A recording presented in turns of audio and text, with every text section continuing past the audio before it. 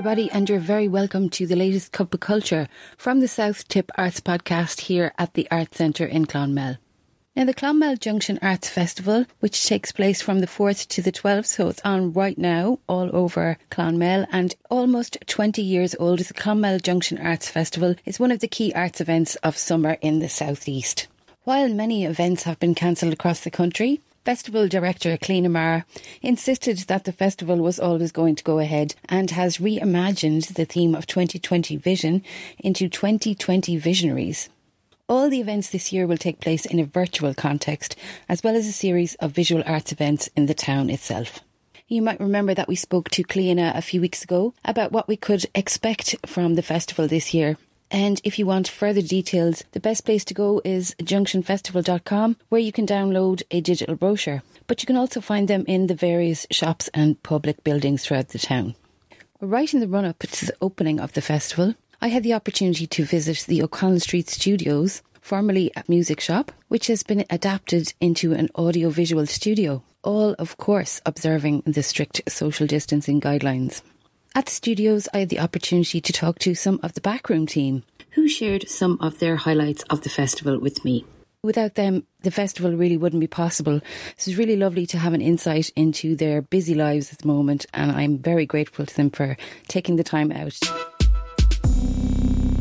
Elizabeth, as well as being the graphic designer, you are kind of a jack of all trades here, that you do everything. I mean, generally we would find you maybe on the box office, or you could be doing anything, but always utterly indispensable as body at events. I know there's a million events and we could be here all day talking about them all.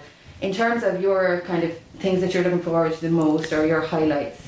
Yeah, so I'm looking forward to There Will Be Time. So this is a series of street banners that are going to be on O'Connell Street and Parnell Street. There's 26 in total, and they're quotes from poets in Clonmel and the surrounding areas. They're going to be up for the week of the festival and hopefully for the rest of the summer. So it's quotes from poems from our Poetry Day event in April. Yeah, so I think some of them are in response to the lockdown and stuff like that. So it's quite inspiring, and it gives us something to read while we're queuing up outside Penny's, I guess. So yeah. You've designed those banners as well? Yeah, so on one side it's the quotes from the poems, and then the other side is town. So I designed that logo. So you'll also see town. It's not the exact same, but it's a similar logo for Eyes on the Town. Oh, the eyes yeah, on the so it's just slightly changed just for the banners. As well? Yeah. Oh my God. So yeah, it's just a series of 4 drawings of local kind of landmarks or points of interest in Clonmel.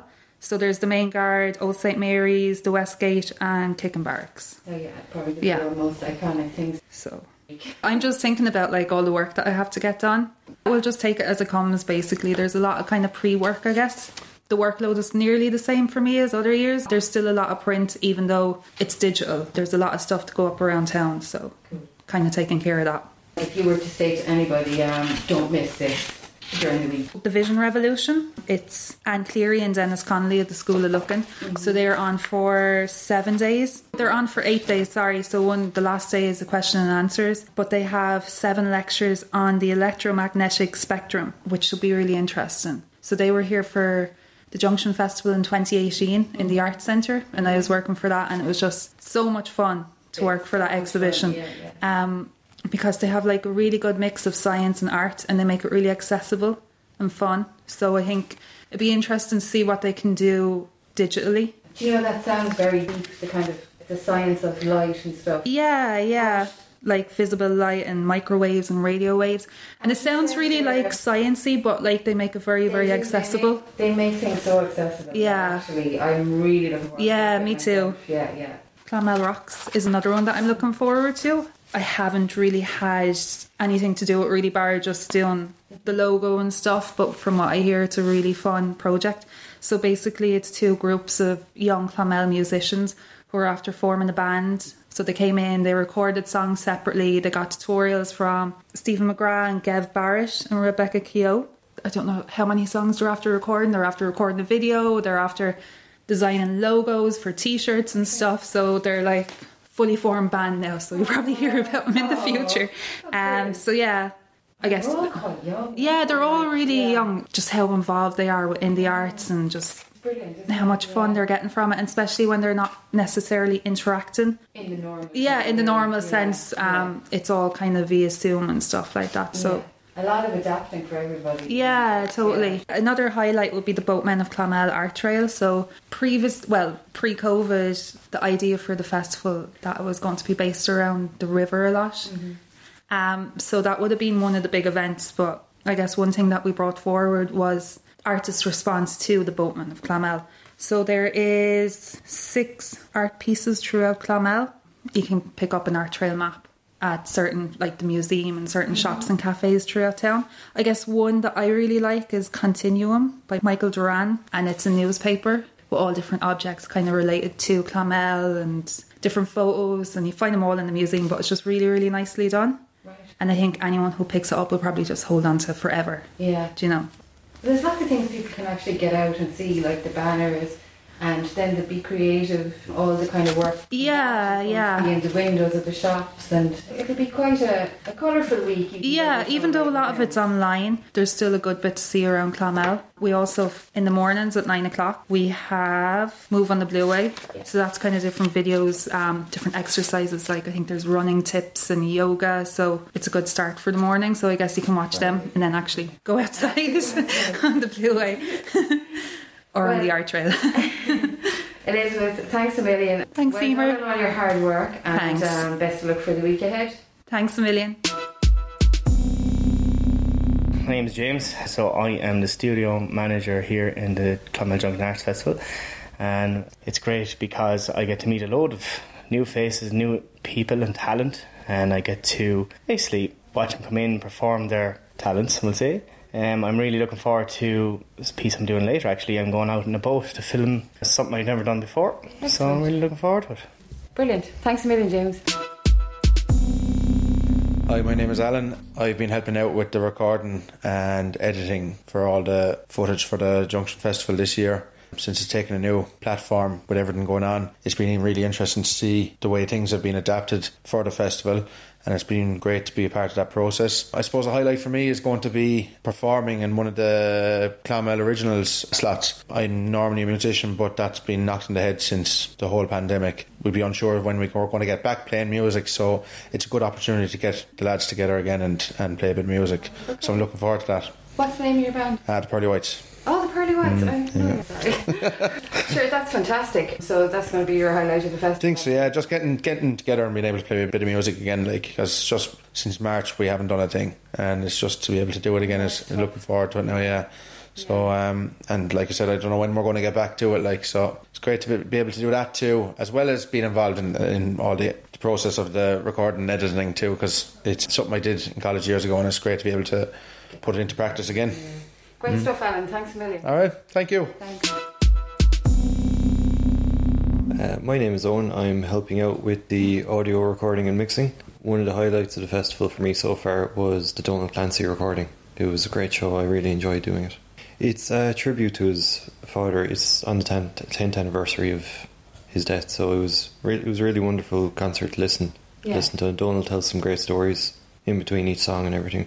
Well done on all the good work. I can just hear from all of you that there's absolutely so many people behind the scenes that nobody actually sees, and you're the ones who are doing kind of the Trojan work, so well done on it all, and best of luck for the festival. Thank you very much.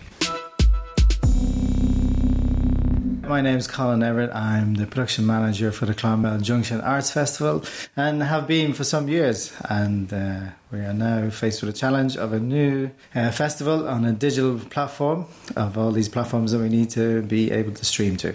I was just saying to Elizabeth there, Colin, that I mean, it's always obvious, just as somebody who works in the arts, how much of the work goes on behind the scenes that people don't really see. But this year, more than ever, that becomes so important because it's all behind the scenes. Yeah. It's like, you know, if you think about it, it's like pre-production, you know. Well, for a festival, pre-production, a lot of shows come with their pre-production, their tech, everything's done, you know. If you think about theatre shows, outdoor events, you know, music events, that everybody's done all their prep, you know. But this now, we're in a digital festival, we all have to do the pre-production work, so all video pre-work, sound, you know, location, and obviously that's been a bit of a challenge in time, as you know, we couldn't travel and there was different areas we couldn't aspects of production were usually easier to do that we couldn't really do. But yeah, it's been longer and, as in pre-set up, because obviously we're trying to more or less set up a production company, more or less an AV production company to do all the camera work. And also, we're training the guys who would be live engineers or, people that work in visuals. But now we're giving them a different platform to work from and trying to upskill and learn skills, at the same time and that they wouldn't have. But yeah, it's been it's a long road. It's definitely a challenge we've taken on board, and we'll get there. What would you say has been the most satisfying aspect of it? Any particular thing that stands out to you as? Yeah, I think at the end, most of the production work we've done and the pieces that we've done, we're amazed at how much people have come together, and I think that was a nice point for me, that so many people from all different backgrounds in the arts have come together and just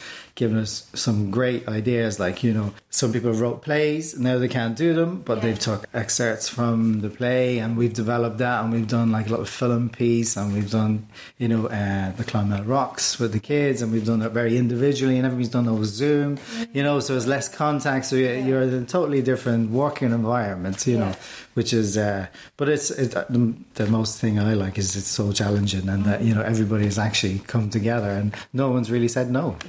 That's great. Yeah, that's great. In terms of Festival Week, which kicks off on Saturday, will it ease up a little bit? Or will the pace be as intense until it's all over? I think it'll be the same. Yeah. I think it'll be the same pace. And the reason is, people say, we could, you just stream.